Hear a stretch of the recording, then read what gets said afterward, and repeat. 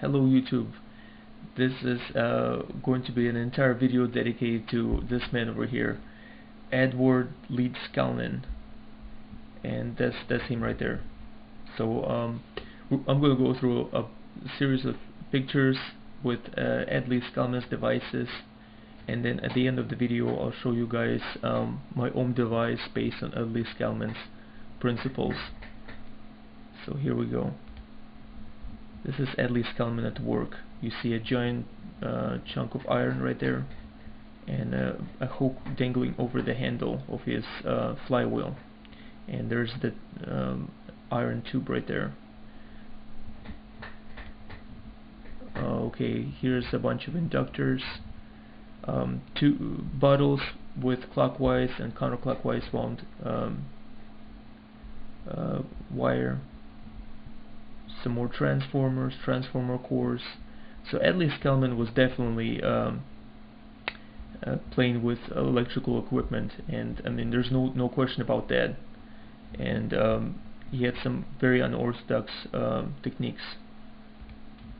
So this is again his flywheel. Again, I want to point out this tube right here, and I believe inside this tube he had an iron rod with a coil wound around it, and this top attached to the giant chunk of iron that you saw earlier. Okay, this is his flywheel from a different angle, so you can see inside of it. This is just some random pictures from Ed Leedskalnin. Okay, that's his flywheel once again. An inductor of his. Again, this is one of his bottles. Notice it has 2 layers of wire, clockwise and counterclockwise. This is the theme of his technology, is this shorting out of coils. And see, he believed that from the positive terminal you would have magnetism spiraled out in one direction, and from the negative terminal you had magnetism spiraling out in an opposite direction. So, and he believed in having a balanced system. Okay, this is more of his inductors. Okay, this is his flywheel, and somebody actually drew all the north and south poles on it. There's he had 3 layers of magnets. Each layer had 24 magnets, I believe. This is from Ed Leedskalnin Museum. And next I'm going to go into Ed Leedskalnin's magnetic current, and then I'll point out some things there. Okay, this is Ed Leedskalnin's magnetic current. It's a very short book, and it's filled with his experiments using magnetism and electricity. It's a must read for any of you guys. So I completely recommend it.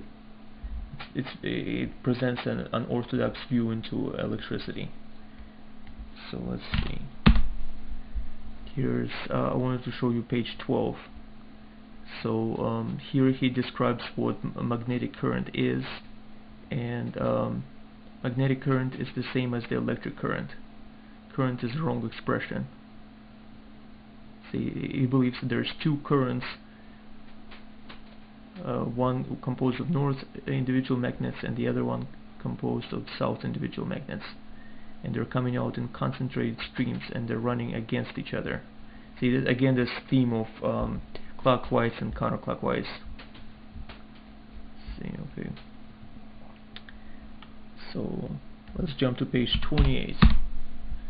Here's his perpetual motion holder. I'm sure you guys will recognize this.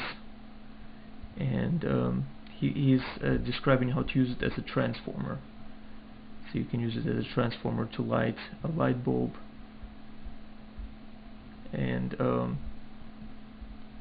so this perpetual motion holder has many different uses, not just holding an iron bar. That was just one of the uses for this perpetual motion holder.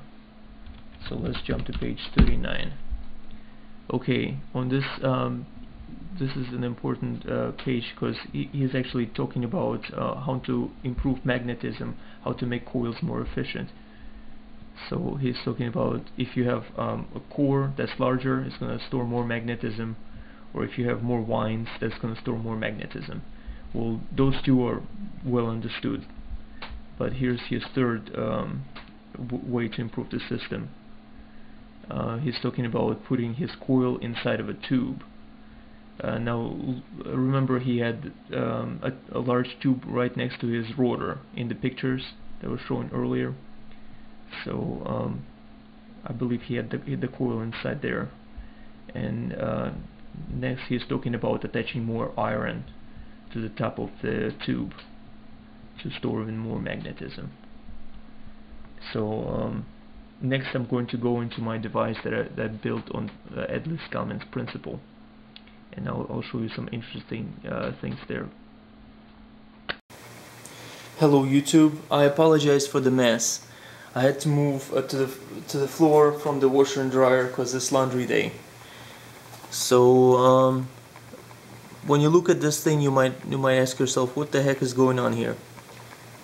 So here's the schematic again. I have the same power supply as in my other videos, and I basically have the same pulse motor from my other video, except I have only two magnets in there, one north facing out and one south facing out.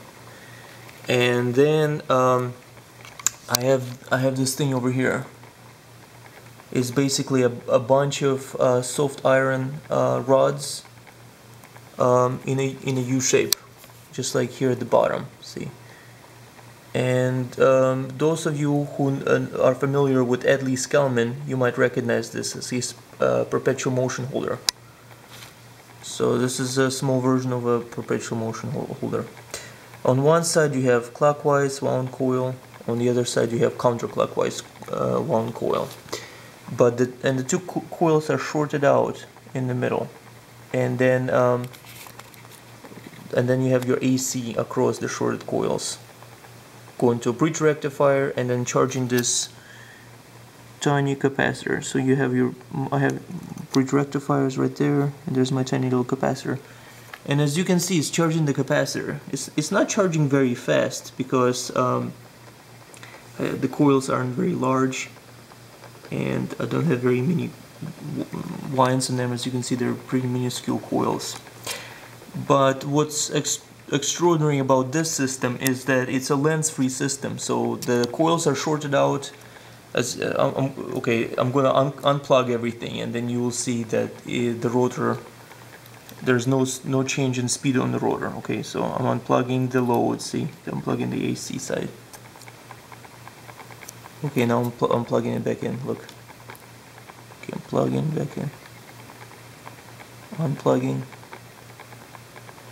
Plugging back in.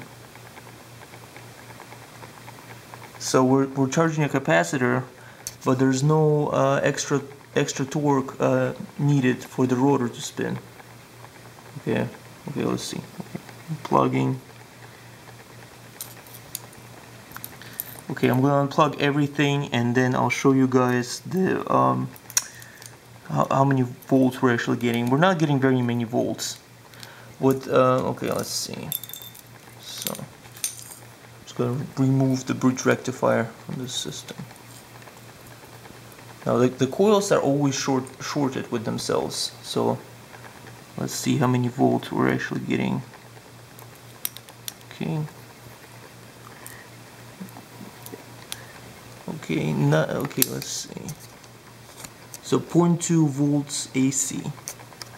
I mean, that doesn't seem like a lot. And if you would have wired these coils in a conventional method without them shorting, you'll be getting twice as many volts. You'll be getting around 0.4 volts. But you would have the Lenz effect in play. So you need twice as much copper with this method as with a regular method, but you'll be getting, it's a Lenz-free system, you guys. So I hope you're as excited as I am about this. So okay, let's do some experiments. let's see. So unplugging the loads. As you can see, the coils are always shorted with themselves. So the clockwise, counterclockwise, short one coil short with the other, and the outside is connected to the outside there. And okay, let's see. We're gonna unplug it. See, there's no change in the rotor. The rotor spins this just as hard as it spun before. Okay, plugging back in, unplugging. So whether the coils are shorted or not shorted, the rotor doesn't know. So this does display that there's no Lenz law in play in this system. So basically, to get the system to self-run, all you need is a bunch of these U cores and get magnets to spinning between them, and that's it. You can wire them up in series, and you'll get a lot of power out without the Lenz law. Let's see. Okay. I'm gonna wire these coils in conventional way, and I'll show you Lenz law in effect. Okay, I decided to show you the voltage just generate from a single coil. So I disconnected the counterclockwise coil and I left the clockwise coil. And across the leads, I have a voltmeter. As you can see, the voltage is 0.2 volts. So it's the same voltage as we were getting when in the Leedskalnin system, when the two coils were shorted out.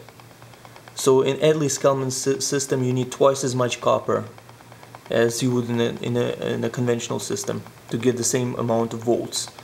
But the volts and amps you'll be getting will be Lenz-free. So I mean, I think it's worth it, because you're gonna be getting work done without having to pay for anything, and it's a key to self-running system. It's Leedskalnin's gift to humanity, I believe.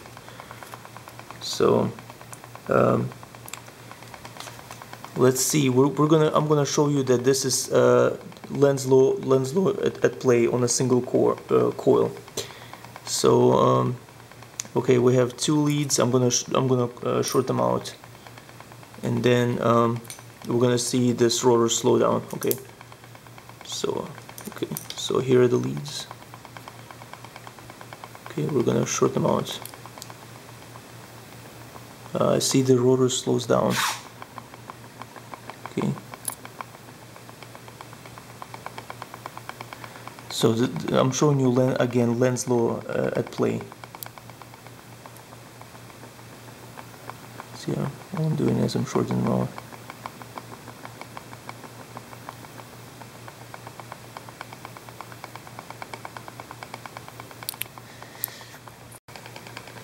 Okay, you guys, so I rewired this in a conventional method. So we have our clockwise coil. The beginning goes to the voltmeter, AC side. The end of the coil goes to the beginning of the counterclockwise coil. And then the end of the counterclockwise coil goes to voltmeter. As you can see, the coils are not shorted. And we're getting twice as many volts as before, so we're getting 0.4 volts. This is a conventional method. But see, the rotor is going, but notice what happens when we actually short these out. Okay, so again, okay, I'm gonna short them out. Okay, I want you guys to see this. This is gonna be Lenz law at play.